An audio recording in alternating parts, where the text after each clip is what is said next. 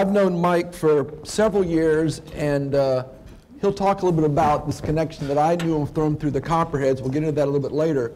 But I have watched over the years how this chapter of Habitat for Humanity has grown in staff, in budget, but most importantly in homes built in this community.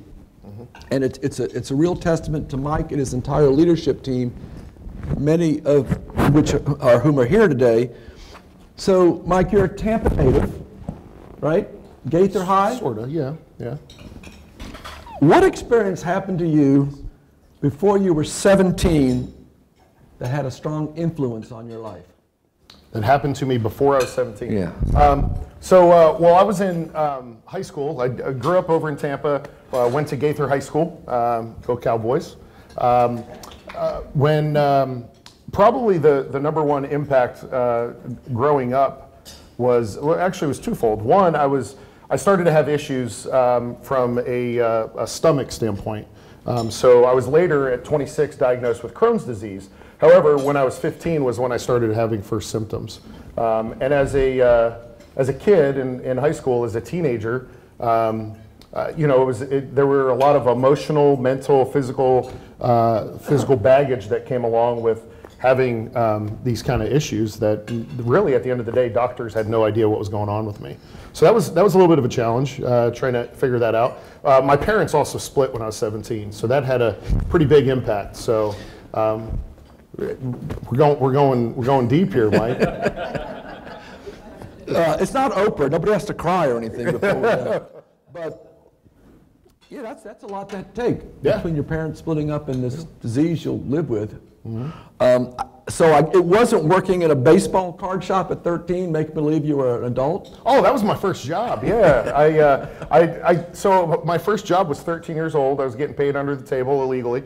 And I worked at a baseball card shop in Tampa. So it was actually a lot of fun. I really enjoyed it. But yeah, I started working very, very early, and I never stopped since. So since 13? Since 13. My parents kicked me out of the house, you know, and said, get to work. And you have? I have. So speaking of baseball, what a good segue, Mike. You went to USF. Went to USF. Go Bulls. Yeah. And played ball there, right? I did not play ball at USF, played ball at Gaither. At Gaither, okay. Yeah. So what are some of your memories of college at USF when it wasn't quite the USF we know today? I mean, in terms of campus and everything. All my friends went to Florida State in Florida. I stayed home because my parents split, so I was kind of stuck, you know, staying local. My mom, I stayed with my mom. She lived 5 minutes from USF campus. But USF campus at the time was a commuter school. No dorms? There were dorms, but it was typically people that got full rides, you know, were recruited to USF. You didn't have a lot of folks from the state that would stay local and that kind of thing. So USF has, I mean, I don't even recognize it now when I go back on campus there, but you know, staying home and going to USF was probably the best thing I ever did. So I think when I look back on my college time, that was really, I think when I first started to recognize this opportunity around leadership and getting involved in the community. From what I know about you, and this could be taken both ways, a fraternity had a lot to do with the whole velocity of your career. Yeah. So talk a little bit about how that fraternity leadership position segued into your first job. Yeah, so when I was in college, I got involved with the college fraternity, and typical things you hear about, partying, hazing, all that kind of stuff. And I learned really quickly as I was pledging a fraternity, it was nothing that I wanted to do with. And so I ended up walking away from it. And there was this opportunity with another college fraternity that was starting on campus at USF. And I think I realized, like, okay, I want to be a part of something bigger than me. I want to network. I want to, you know, meet people. I want to meet new friends. And there was this opportunity to kind of craft an organization and almost build it. It was almost kind of like building a small business, you know, in college. So I ended up recruiting about probably 10 or 12 guys that all went to Gaither High School. A couple of them were younger than me. I think one or two were older. And we ended up recruiting probably about 45 guys on campus to start a brand new national fraternity that was wanting to start there. So, and I was the founding president of the group, which was, you know, again, it was my first time ever doing anything from a leadership standpoint. So I really had no idea what I was doing, other than this other group that I had pledged really kind of pissed me off. And I didn't like the whole idea of getting hazed and being mistreated by people that, you know, called you your friend and that kind of thing. So I looked at it as, I think what the driving force behind it was, well, that's fine. We're going to go out and be bigger and better than you guys, and we'll do more in the community. We'll give back more. You know, we'll have the best parties. We'll, you know, all that stuff, right? So it ended up being the best experience in college. Teak? Teak, Tau Kappa Epsilon. And then you graduate from USF. Yeah.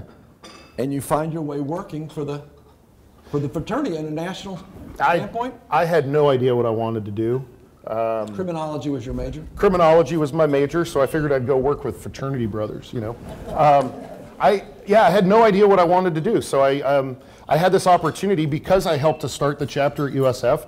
The national office, which was based in Indianapolis, got a little bit of a, oh, hey, this guy might be, you know, pretty good at going out and recruiting. So I had this opportunity to go work for the national fraternity. It was a 2-year contract. I got to go to places. I spent time at Berkeley, UT in Austin, Maryland in DC, UF,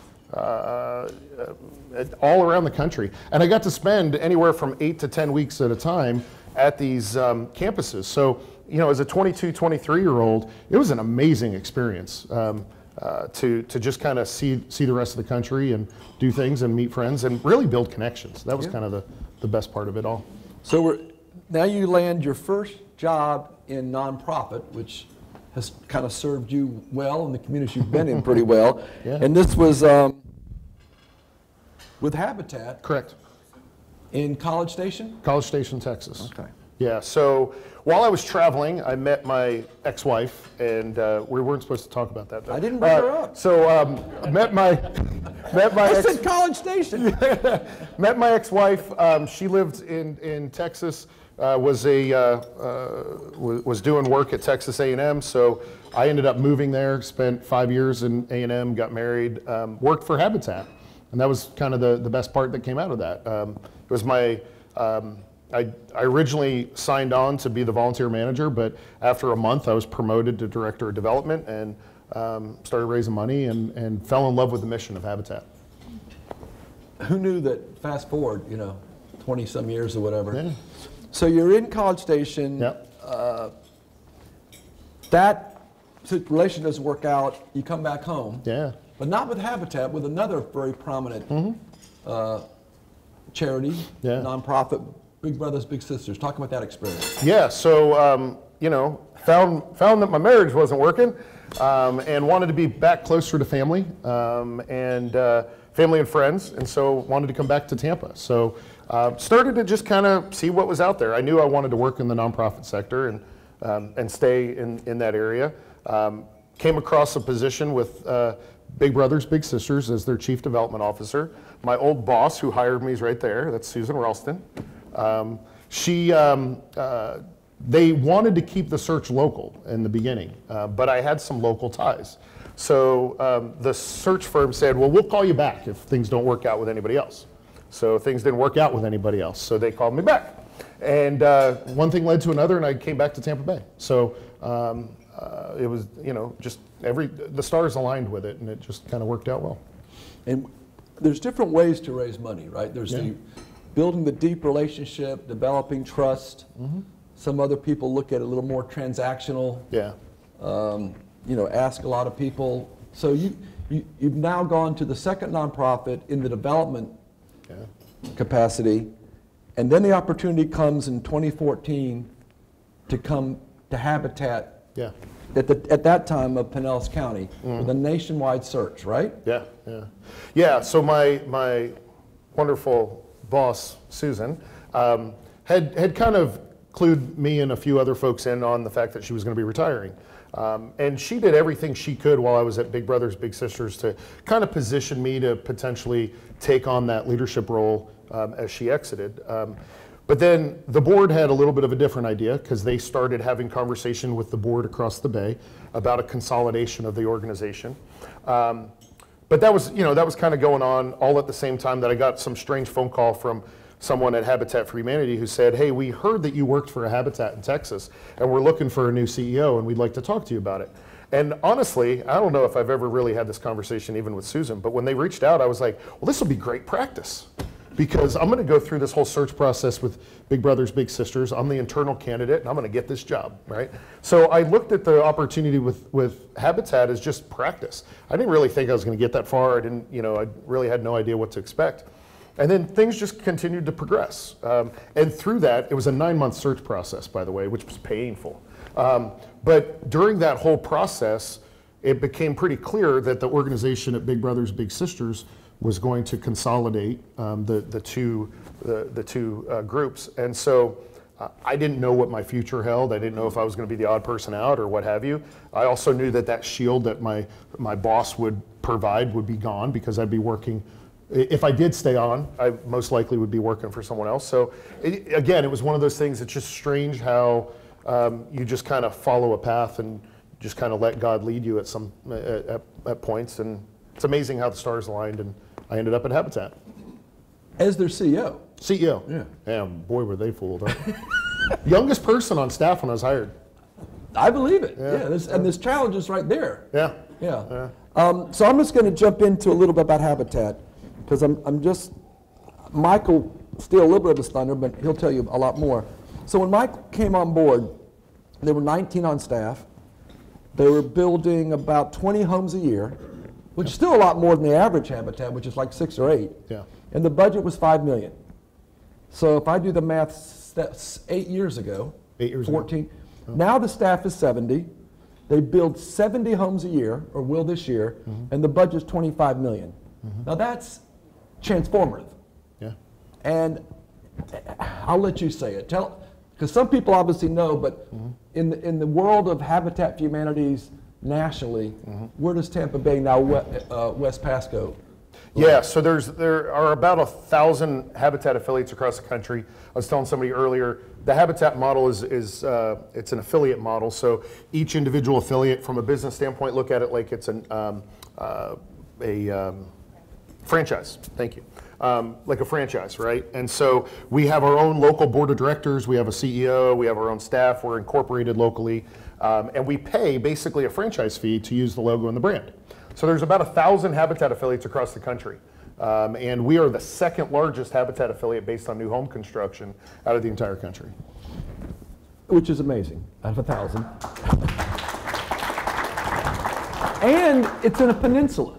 Peninsula on a peninsula. On a peninsula. And you knew that when you took the job. No, well, yeah, but it didn't, I mean. I know, but land is dear and more dear now. So let's talk about something you or your team does differently than a lot of Habitat chapters, and that's how you use the Community Investment Act in the banking community, and there's several prominent bankers in the room to help build homes, which is really, I think, thrust you so far ahead of everyone else. And the other chapters don't get it. Yeah, well, I think when I was hired, the board really had two goals. One, serve more families and become sustainable. So as a first-time CEO, I didn't know the questions to ask. So at my very first board meeting, we had to liquidate some of our mortgages in order to make payroll. So So Susan didn't train me too good at maybe reading the financials in advance. I didn't know the questions to ask, so it was kind of scary at one point. But it became pretty apparent that our business model that we had in place, although it was working and we were building homes and serving families, there was so much opportunity and so much more needed to be done in order to really establish us in the way that we needed to. So started looking at some different things, and again, you and I, when we got together last week, talked all about relationships, right? And so one of the first calls I got when I started at Habitat was a gentleman by the name of Brad McMurtry. He was the founder of US AmeriBank. And he was our board chair at Big Brothers Big Sisters years and years ago. And he called and said, Mike, congratulations. By the way, I got to get with you and talk to you about something. And I was like, oh, here we go. Here comes all the solicitations. New CEO, all the banks want to call. And so we sat down and we kind of came up with a game plan on how we could partner with them from a Community Reinvestment Act standpoint. They needed to show the government that they are, number one, doing small business lending, which is not what we do, obviously. But then the other piece of that is they needed to show the government that they were doing low-income lending from a residential standpoint.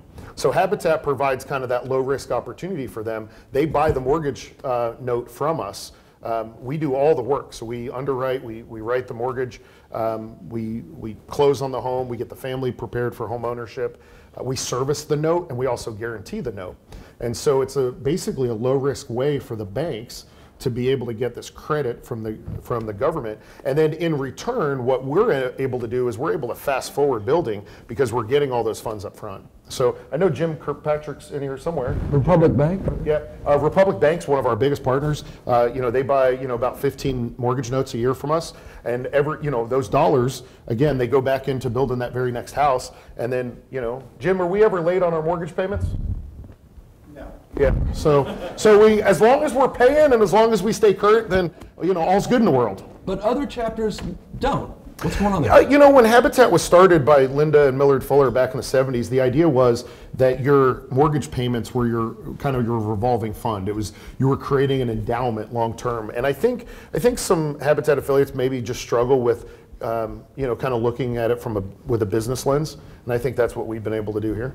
And it's made a huge difference. Huge. I mean, the banks, and perhaps credit unions too, I'm not sure, have to show the federal government that they're involved in their local community, and you give them this perfect roadmap. I don't know if everyone here knows what it takes to be chosen to be a homeowner. Yeah. What's involved? I think some people, probably not in this room, think they're giving away free houses. Yep. Nothing could be further from the truth.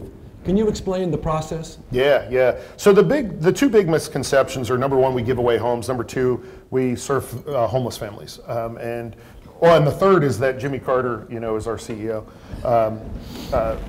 Former President Carter is probably our most famous volunteer, and still at 97 years old swings a hammer with us regularly. So we're thankful for everything he's done post-presidency to put Habitat on the map.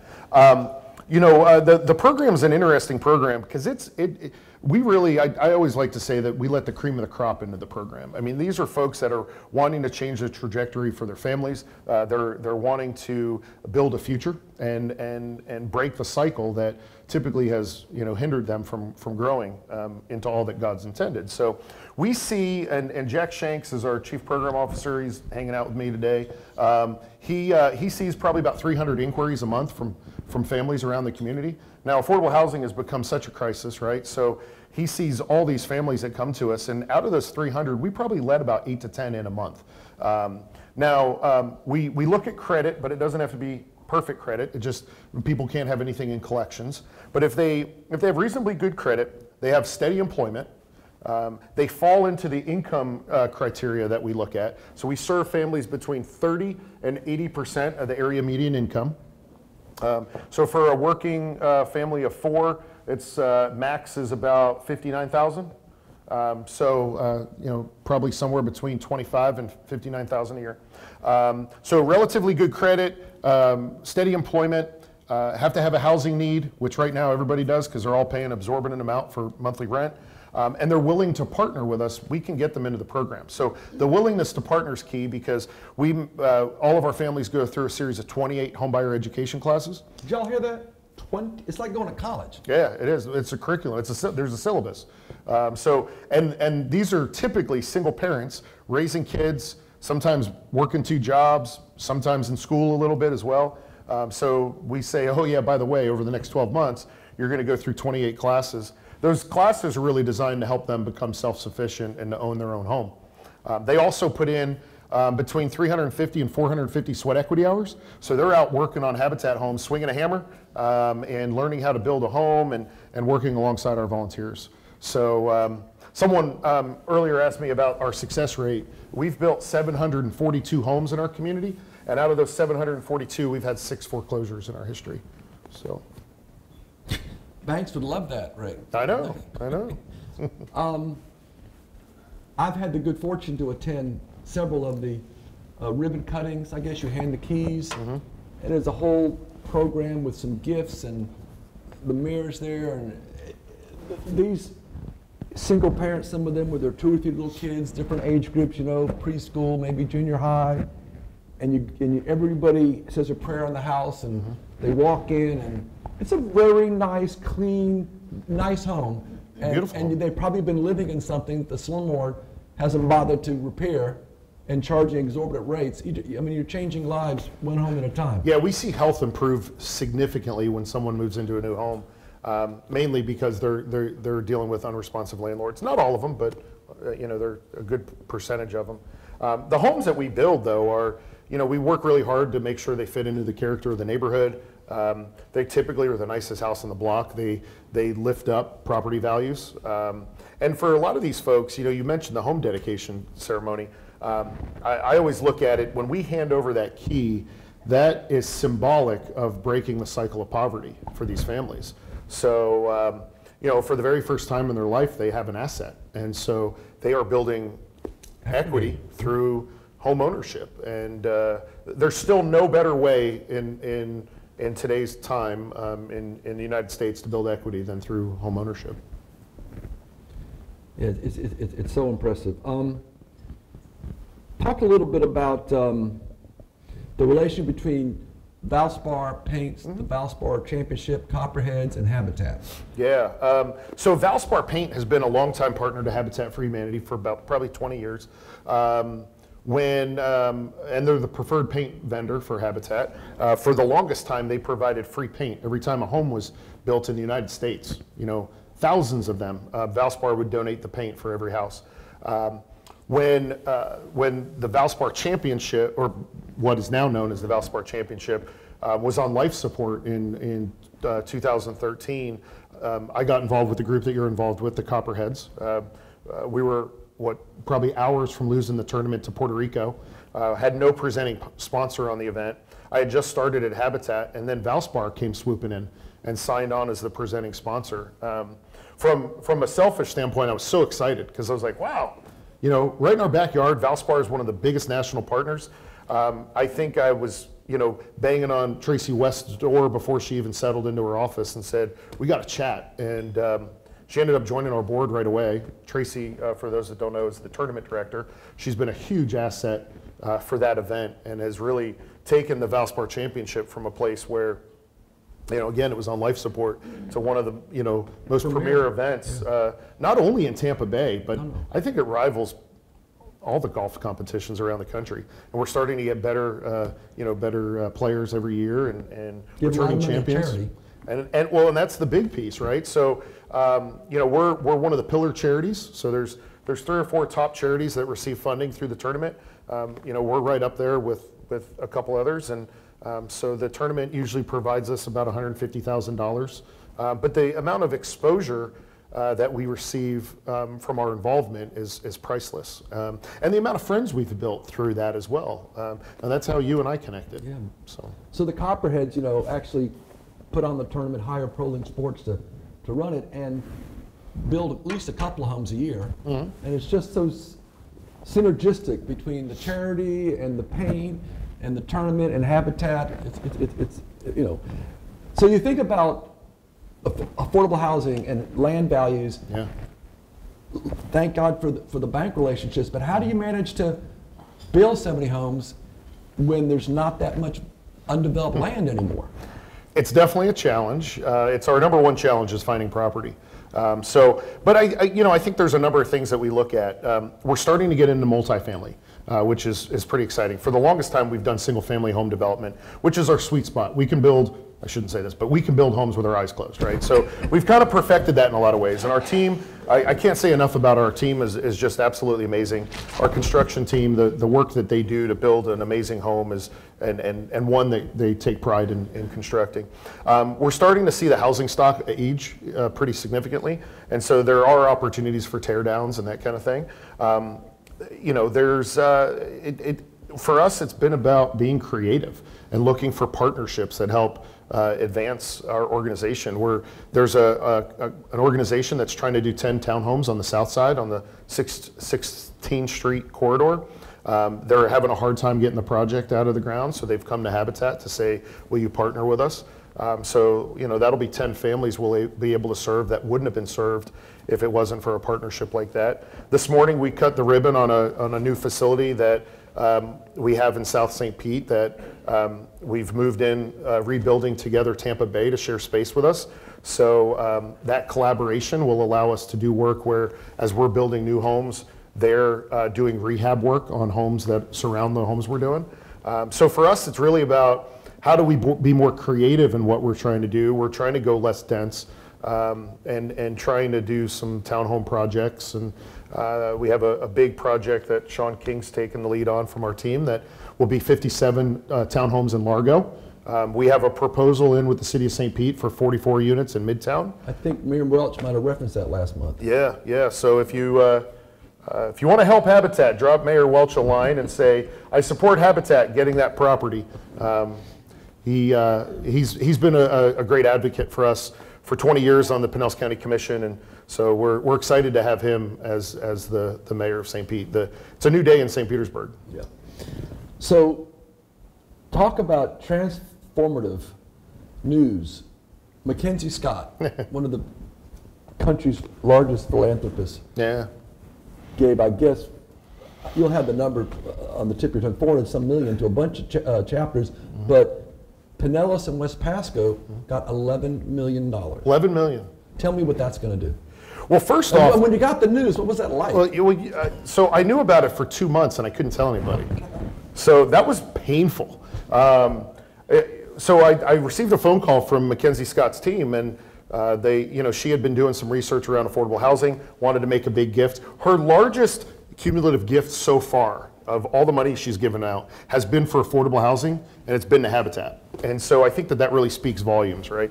So she did her research. She looked at 400 Habitat affiliates across the country, narrowed it down to 84 plus the national office. She gave the national office $25 million, and then she divvied out others. We got the largest amount in Florida, which was $11 million.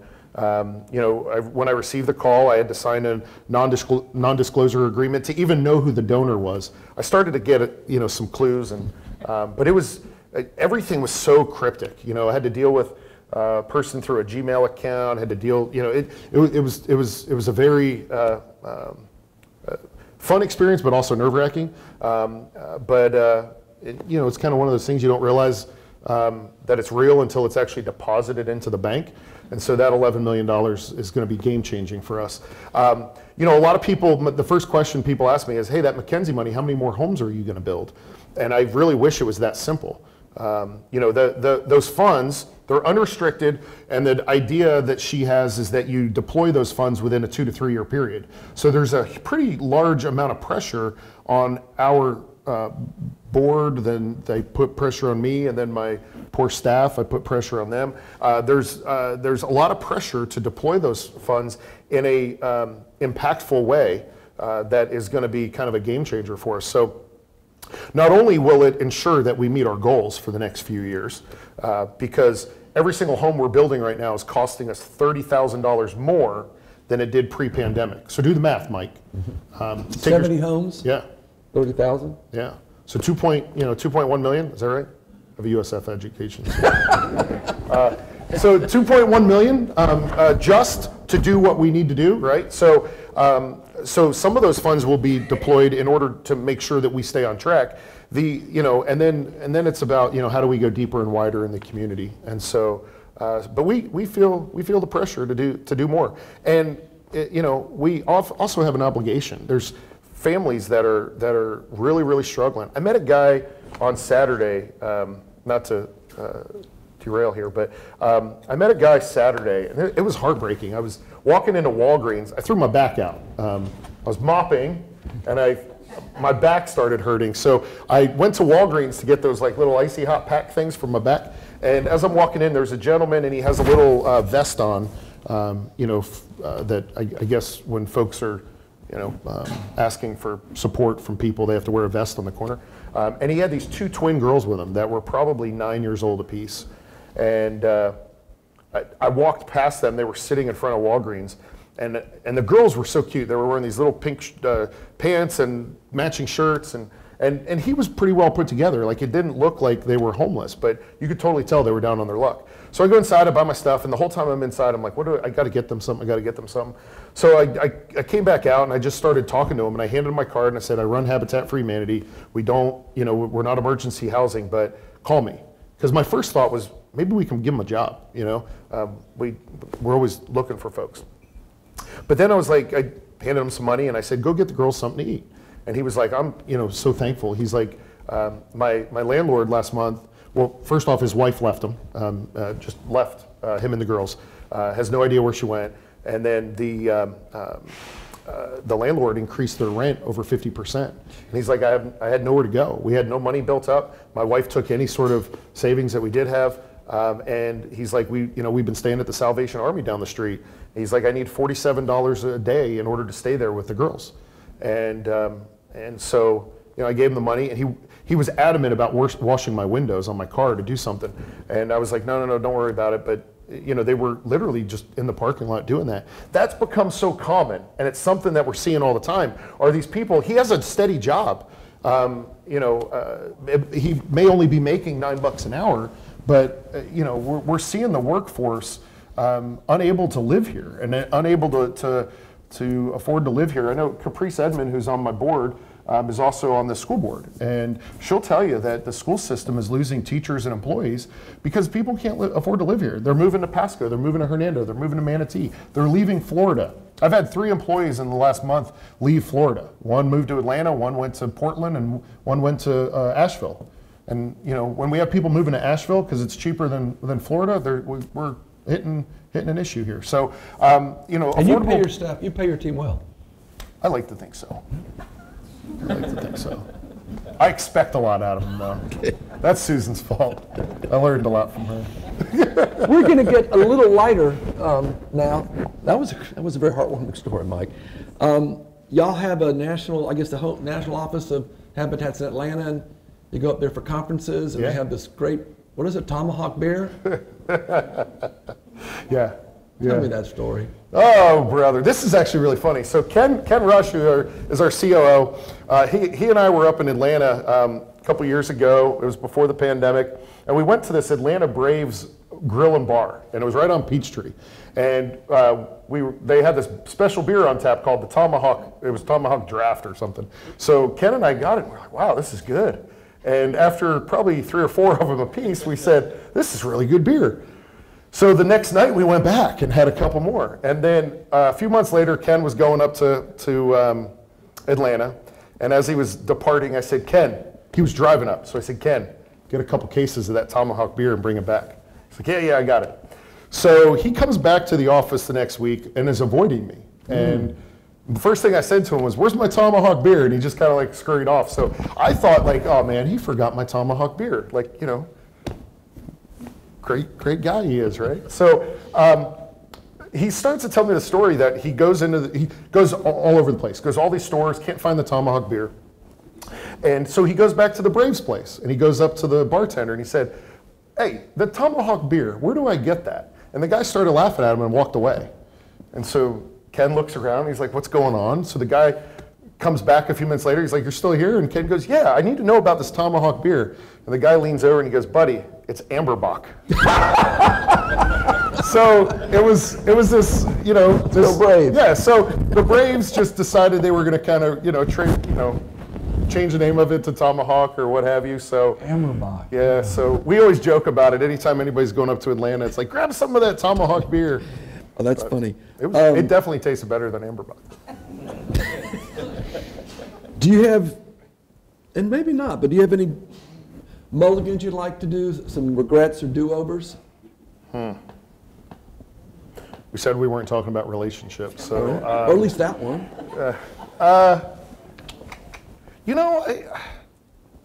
We all make mistakes, right? But I think if you use those mistakes as learning experiences and learning opportunities, and you can grow from them, I think I look back,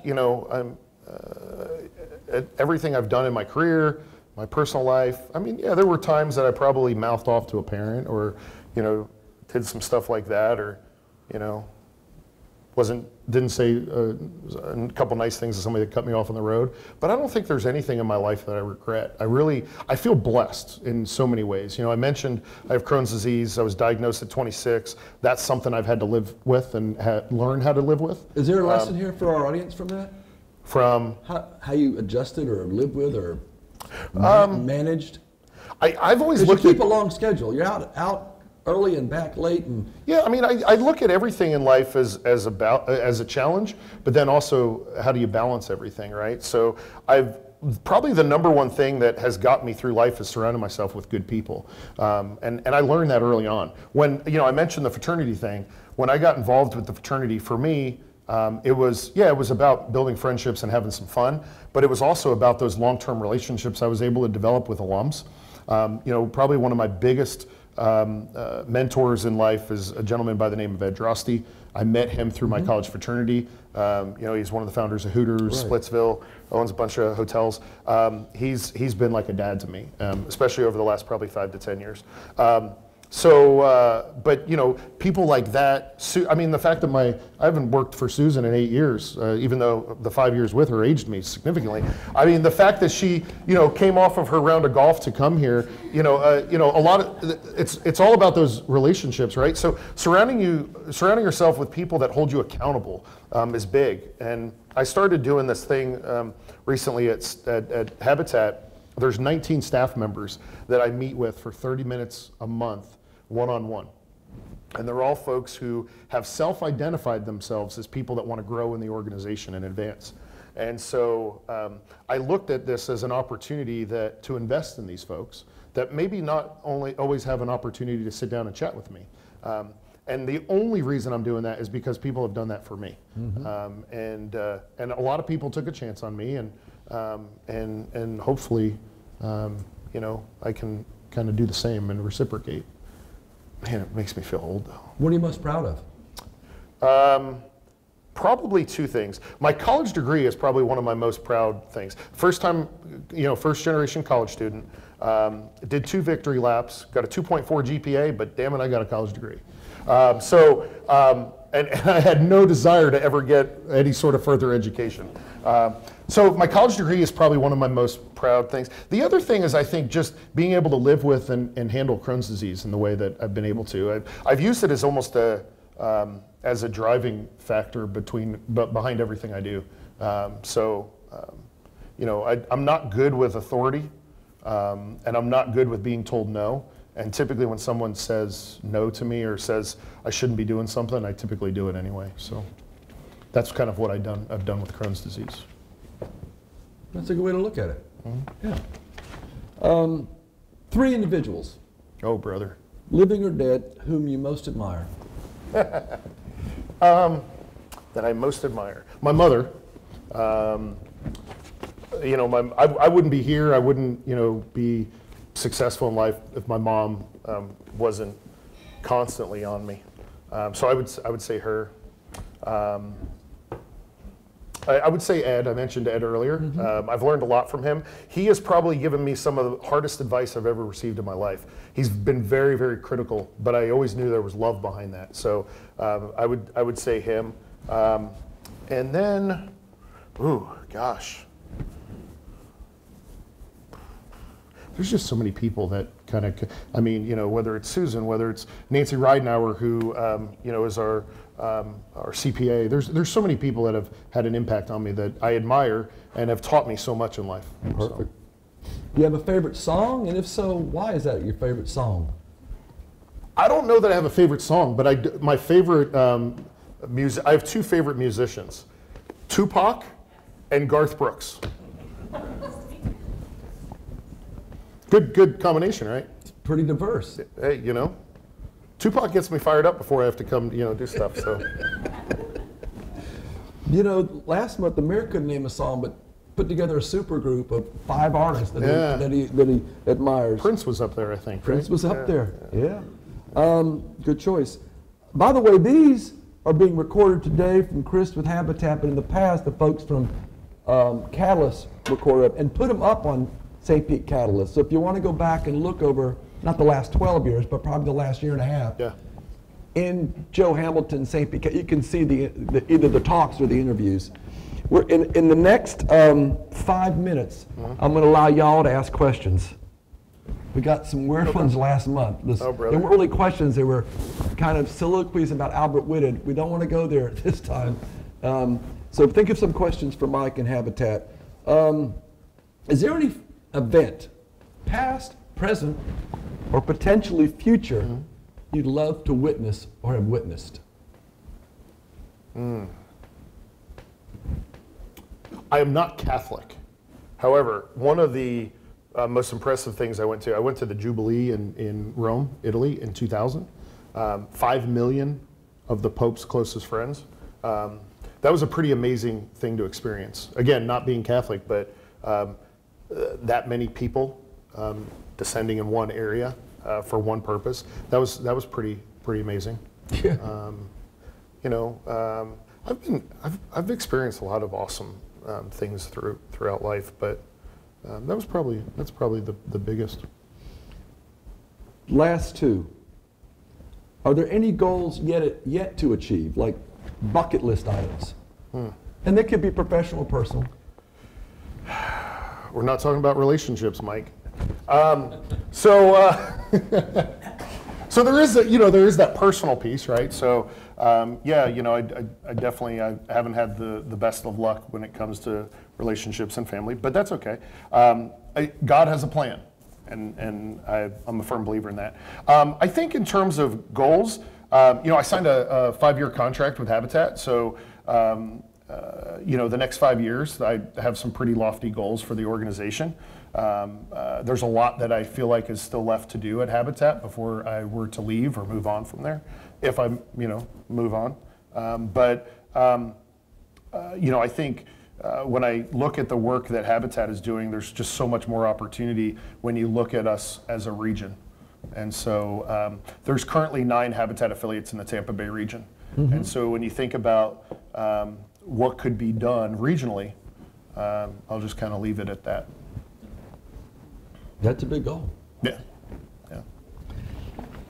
Any life lessons you'd like to share with us? Some takeaways? I think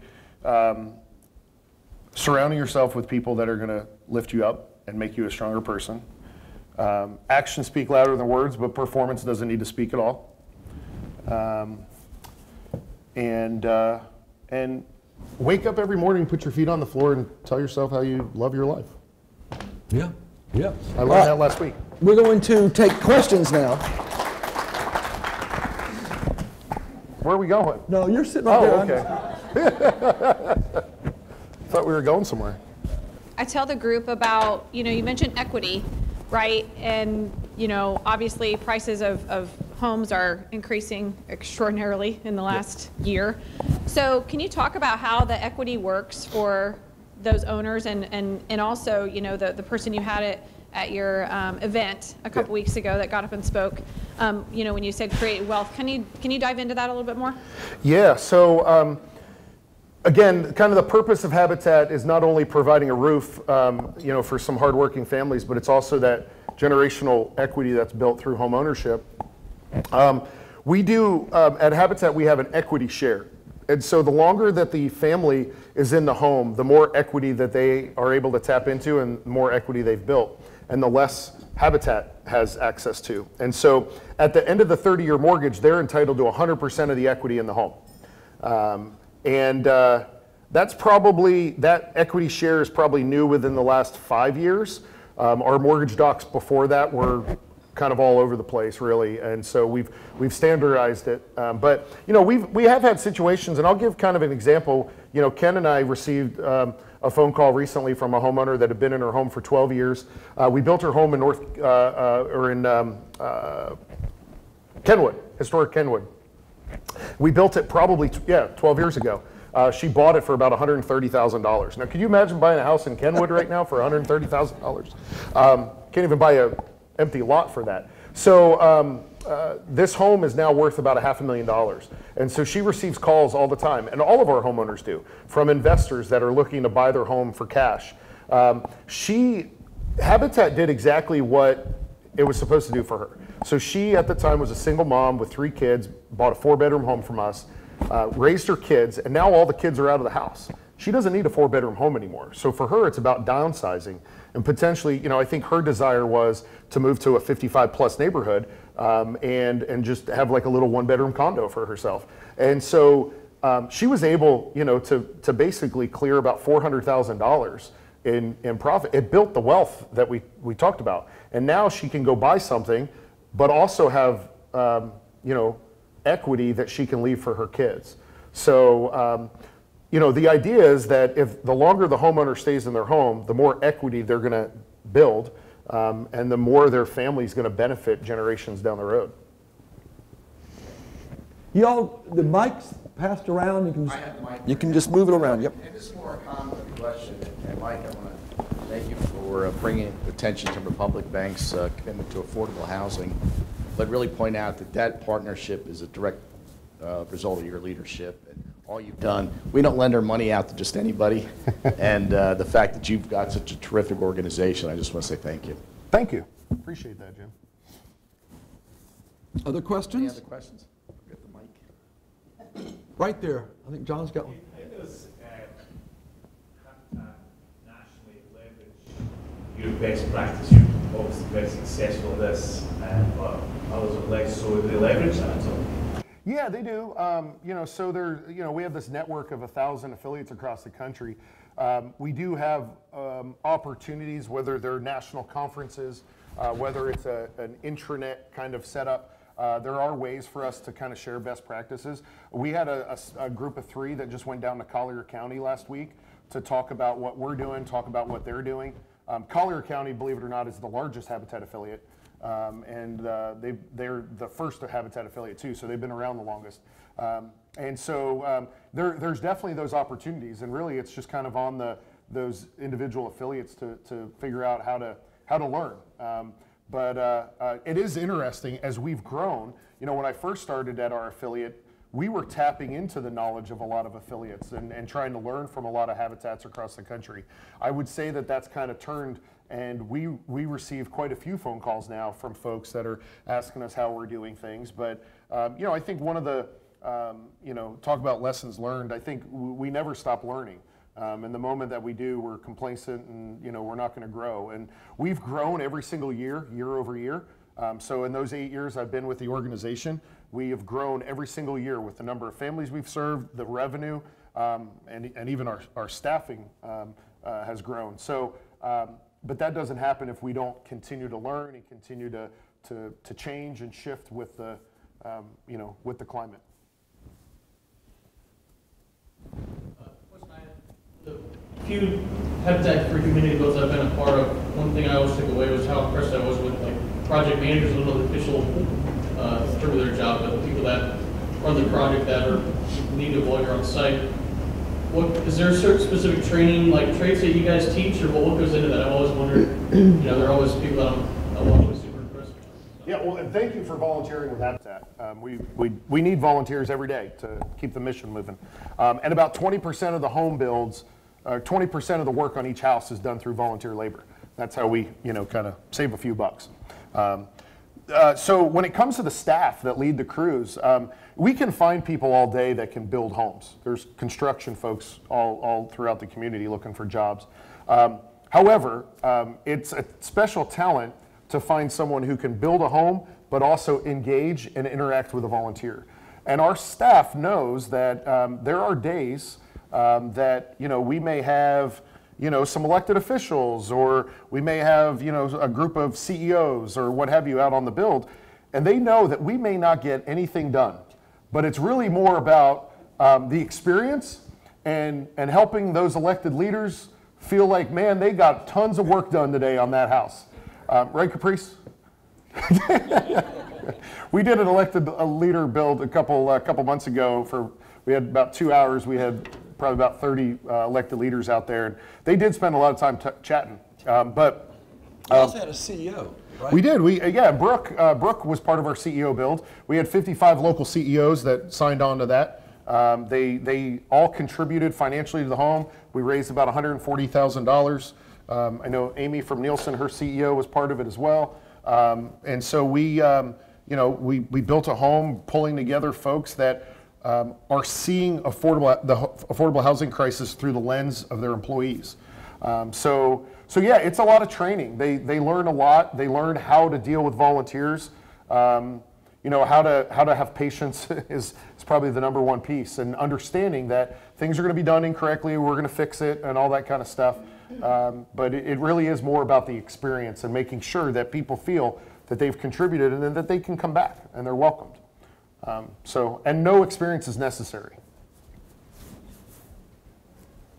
All right.